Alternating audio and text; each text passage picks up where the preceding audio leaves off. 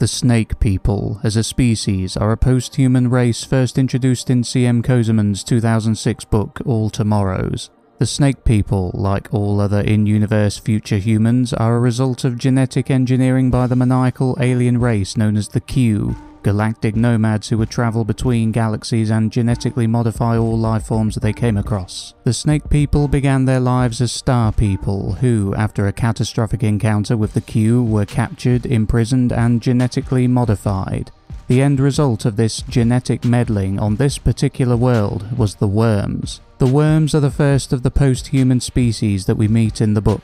Perhaps one of the more bizarre-looking species of future human, they have been given, as the name would suggest, a worm-like appearance and are described as being around the same length as a traditional human's arm. Their hands and feet have been retained but modified for their new lives underground. The worms' human intelligence was removed and they were reduced to the level of animals, who did very little except dig around looking for food and mating with each other. They had tiny eyes and their ears and teeth were removed, along with half of their nervous system. Their physical form was simplified for a life underground. Quite why the Q had decided to do this in particular to the star people is unknown. The worms needed to live underground, as it would seem that the Q not only modified their physical bodies, but they also modified the atmosphere of their planet. This new world revolved around a scorching sun, and with the book mentioning that this had been made worse by Q intervention, it can be assumed that the Q, by way of their immense technological prowess, had the ability to either change the atmospheric composition of planets, or, even more terrifyingly, they had the ability to change the overall mass of suns. Did the Q change the planet's atmosphere, or did they change the planet's sun? Both seem well within the capabilities of the Q. With the surface of their planet being comparable to an oven, and covered with the ruins of their former cities that baked in the extreme heat, the worms began their new lives underground. The worms, like all living things, then began to change and evolve over hundreds of thousands of years after the Q left. After a time, it seems that their planet cooled, perhaps due to its atmosphere growing thinner over time. The worms' descendants, a variety of serpent-like mammals, rose to the surface and evolved into snake-like grazers, swimmers, and also predators. They were able to fill every niche that had been vacant for countless millennia, and one lineage would evolve to become the most intelligent and sentient species on the planet, the snake people. After over 1 million years, the snake people came into being and had all the hallmarks of intelligent humans. They had their own unique cultures, architecture, language, and technology. Their physiology is how they were given their name. They had long serpentine bodies and elongated faces like the snakes on old Earth. They seemed to have whiskers on the sides of their heads, betraying their mammalian biology. They have ears, re-evolved after being taken away by the Q all those hundreds of thousands of years ago. Their approximate size is not known, but with their ancestors, the worms, being around the size of a Homo sapiens arm, it can be assumed that the snake people would be slightly longer than this to accommodate a larger, more evolved brain, so an approximate length of 4 to 5 or perhaps even 6 feet long can be estimated. At the end of their snake-like bodies, they have a somewhat human-looking hand with 4 digits, which is prehensile and able to use and manipulate objects. Judging by the small feet of their ancestors, the worms, it would appear that this 4-fingered hand is the result of the worm's little feet fusing together over time. With this particular lineage being descended from tree climbers, it can be theorized that they would have used these hands at the ends of their bodies to hang from branches, upside down in a bat-like fashion,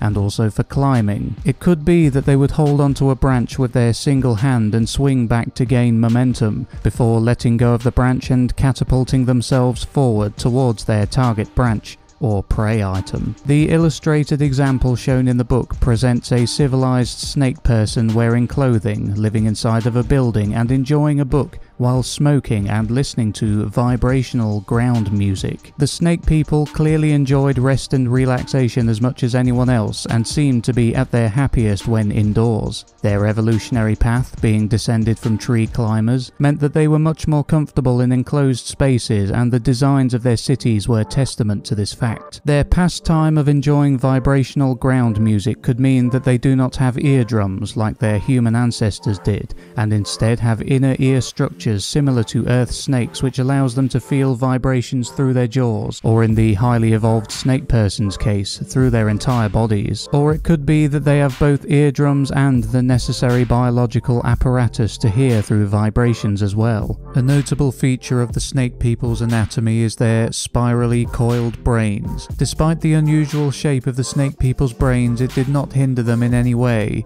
as they were an advanced and highly evolved species. The cities of the snake people were designed in such a way that accommodated their need to be enclosed within confined areas for safety, and were designed as narrow, twisting and winding tunnels and pipes, which would lead into what are described as windowless, hole-like buildings. Their settlements as a whole looked like giant balls of glass, metal, plastic and cloth, and were wound tightly like enormous balls of yarn, and would be impossible for anything other than a snake person or other serpentine creature to move around in. As bizarre as their lifestyle may seem to us, it was perfectly normal to them, and our lifestyle of walking around in the open and having windows in our houses would seem like absolute madness to them. They had achieved human-like intelligence once again after being reduced to the level of beasts by the Q, and lived lives filled with all the usual human emotions, sadness, joy, anger. They were capable of them all. They read and wrote books, philosophized, created beautiful works of vibrational music, and progressed into an advanced civilization, and eventually they would, along with many of their post-human cousins on distant worlds, become members of the Second Galactic Empire. The members of this empire all inhabited planets too far from one another to actually meet in person, but they would communicate and exchange technological information and innovations via radio waves, and forge an alliance with these other species which lasted for tens of millions of years. In the communications the snake people undertook with the other members of the empire, they covered every subject imaginable in their exchanges of information and experience, but the two main issues they held dear were political unification and galactic awareness. Having found the ruins of the Star People and the Q during their voyages across the heavens, and learning all about their ancestry and what took place during the Q invasion, nobody wanted a repeat of those events, and so they were all joined in unity and were always stood at the ready waiting for the next alien invasion to come along. The tragedy in all of this, however, lies in the fact that it was not an alien invasion that brought about the end of the snake people and the rest of the Second Galactic Empire, but an invasion from another post-human species. The Gravital were a race of machines, formerly Q-created ruin haunters who had modified themselves genetically and developed a way to install their minds into mechanical forms after their sun expanded and made life as an organic unbearable. This race had always shunned the Second Galactic Empire and all other future human species, believing themselves to be the true heirs to the Star People. After several million years, the Gravital set about committing the worst genocide the galaxy had ever seen, and went about all future human planets annihilating the lifeforms who inhabited them. Along with the Satyriacs, the Tool Breeders and the Pterosapiens, among others, the snake people were wiped out during the Gravital invasion. The species was now sadly extinct, but this extinction-level event was not an unusual occurrence within the galaxy. The snake people had made great advances, had become a Type 3 civilization,